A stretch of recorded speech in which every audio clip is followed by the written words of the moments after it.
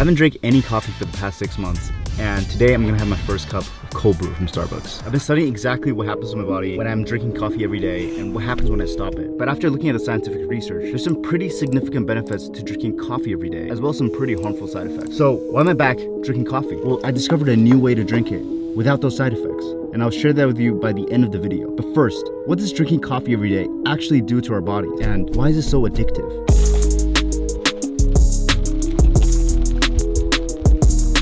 The main component in coffee is caffeine, and it's the reason why it makes you feel so alert. It's naturally found in the seeds of berries from a certain Coffea species. When insects interact with these berries, they actually become paralyzed from the caffeine and sometimes even die. So in a way, they kind of act like a natural pesticide. But when humans ingest caffeine, there's a totally different effect. In 2013, scientists conducted an experiment where they placed 2 cups of sugar water, one with caffeine and one without caffeine. When they had bees try both drinks, 3 times as many bees remembered the scent of caffeinated sugar water, which showed that caffeine not only improves your memory, it also has a reinforcing effect. There's 2 main effects that you can feel from coffee within 60 minutes of drinking it. The first is it decreases your feeling of being tired, and that's because caffeine blocks adenosine receptors, which is the chemical that makes you feel tired. And second, caffeine also causes your brain to release neurotransmitters like dopamine and norepinephrine. Dopamine is the same chemical that you feel when you achieve a reward or you feel really happy. And because coffee helps release that directly, whatever activity you enjoy doing, you'll probably enjoy doing it more while drinking coffee. This is what increases our alertness, ability to focus, and even our memory. This is why so many people enjoy working in a coffee shop. It's because it makes work feel addicting.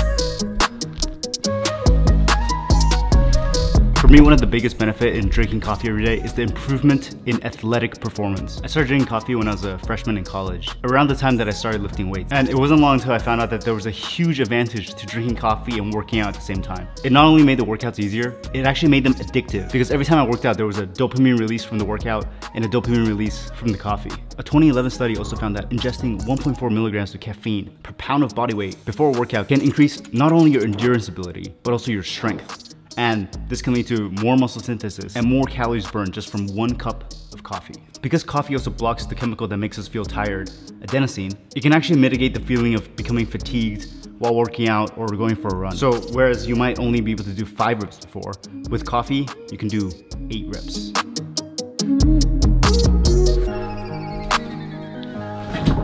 But besides athletic performance, coffee can also increase your longevity. I'm gonna get a haircut. Alright, yeah, but besides athletic performance, drinking coffee every day also increases longevity. So besides caffeine and coffee, there's actually other compounds that are only found in coffee and not in tea or other type of caffeinated drinks. And there are polyphenols and antioxidants. And these compounds have been found to have anti-aging and longevity benefits. So in a study conducted in the United Kingdom, they looked at over 170,000 people between the ages of 37 and 73 for a 7-year time span. And they found that those who drank black coffee had a lower rate of all-cause mortality by 16 to 21%. And all-cause mortality basically just means your chance of dying from any cause. It actually didn't matter how much coffee you drank. Those who drank coffee had a lower rate of all-cause mortality compared to those who didn't drink coffee. But the curve was more of a U-shape. When you drink just a little bit, there's almost no effect. But as you drink more, it goes down. And when you drink even more, your rate of all-cause mortality rises again. So from this study, it shows that the ideal range for longevity is to drink between 2.5 and 4.5 cups a day. But what if you add sugar to the coffee? Interestingly, this study actually found that if you add just a little bit of sugar, it actually decreased your rate of all-cause mortality even more. It had a 29 to 31% decrease versus 16 to 21% for black coffee. But unlike black coffee, if you went past 3 grams of sugar, which is just a sugar cube, it would actually be worse than if you didn't drink coffee at all. And if you use artificial sweeteners instead, they actually found that there was no effect on all-cause mortality, which might be explained by the artificial sweetener counteracting the benefits of coffee. It's definitely fine to add a little bit of sugar, but if you order sweetened coffee outside, it's usually at least 10 grams of sugar, so it's still better to go for black coffee for the safe side. Does the amount of caffeine affect the benefits of coffee? This study actually looked at different types of coffee consumption, from ground coffee to instant coffee to decaf coffee, to see which would be the best for decreasing all-cause mortality. And what they found might be surprising to you.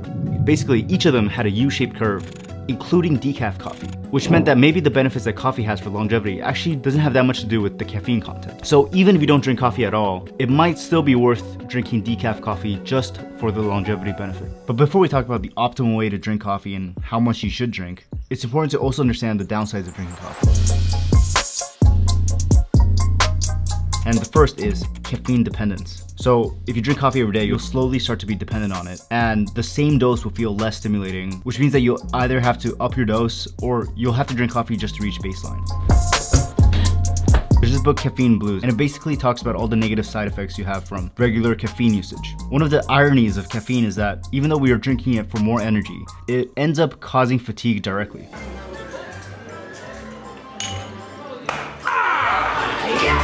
And the energy you get is only borrowed energy from the future. For example, take your hand and clench your fist tightly. Hold it tight for a few seconds and then let go. What happens to your hand? It'll get tired. And this is the same mechanism that happens to your body when you ingest caffeine regularly. First, you feel a burst in energy, but then afterwards, you'll tend to feel weak, and then you'll develop a dependency on this drug. Not gonna have another one? No, I'm satisfied. I know when to stop. And I do not. I've definitely gotten to that point where even with just 1 cup of coffee a day, I became dependent on it, and when I didn't have it, I would not have the ability to focus and even experience headaches sometimes.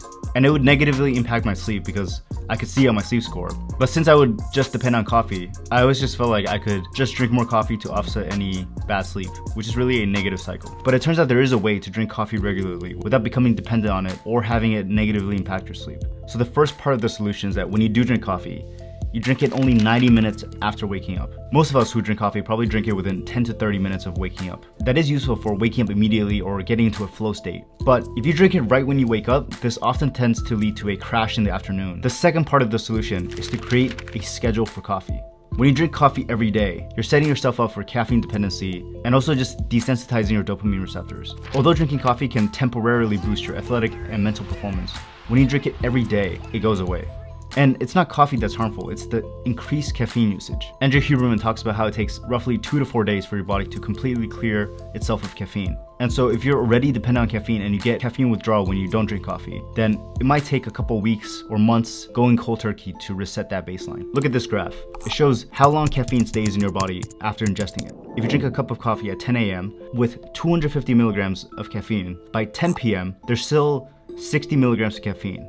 And even by 10 a.m. the next day, there's still 10 milligrams of caffeine left in your body. So even if you never increase your caffeine usage and you just drink the same cup the next day, you now have 260 milligrams versus 250 milligrams the day before.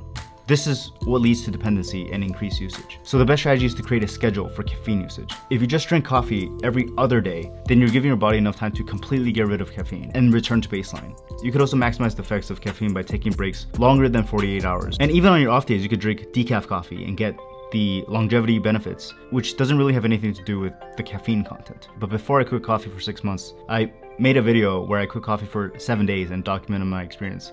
So you can check that out if you're interested. But if this video has been helpful for you, consider subscribing and let me know what other topics you want me to make a video about. And if you do drink coffee every day, let me know what your experience has been. I'll see you in the next video.